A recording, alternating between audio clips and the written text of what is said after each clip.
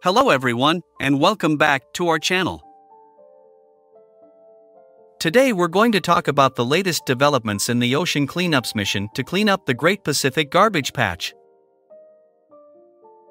2019 to 2022 operations. In 2022, the ocean cleanup made 8 trips into the GPGP and spent over 150 days at sea, including transit.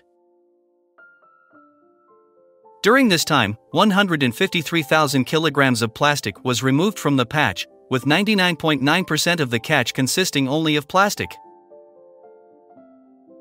Introduction of System 002. In 2021, System 002 was introduced, and it has demonstrated the capability to consistently harvest significant amounts of plastic. The company is now in the process of transitioning to System 03, which is their largest and most efficient cleanup system yet. Transition to System 002/A and System 002/B. In summer 2022, a new retention zone was installed to create System 002/A. Then, new wing sections with increased durability were added and the wing depth was increased from 3 to 4 meters, due to underflow. This is referred to as System 002/B.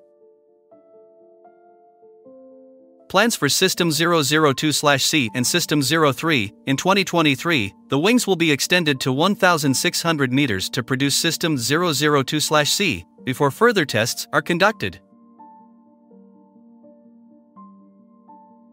The wings will then be further expanded to their full size of 2,500 meters, completing the transition and beginning operations for System 03. Celebration of the 100,000 kilograms milestone. The 100,000 kilograms milestone reached was celebrated by Boyan Slat, the founder and CEO. The continuity of cleaning operations during the transition was essential in demonstrating the company's progress towards its efficiency targets and plan for scale-up. Winter break. System 002 has continued to perform well in the Pacific Ocean during 2022, and the initial signs from the transition to System 03 are positive. But why does the company take a winter break if everything is going so well? During winter in the Pacific Ocean have an impact on the operation of System 002. The strong waves and dangerous storms increase sailing times and reduce the amount of plastic that can be caught, making the operation less efficient. The harsh weather also limits the implementation of the plastic hotspot computational modeling. Modifications and research during the winter break. During the time System 002 is offshore, modifications will be made and the efficiency of new components, such as new larger floating fenders, will be tested. The data gathered during operations will be studied to refine the strategy and ensure positive trends for 2022 continue.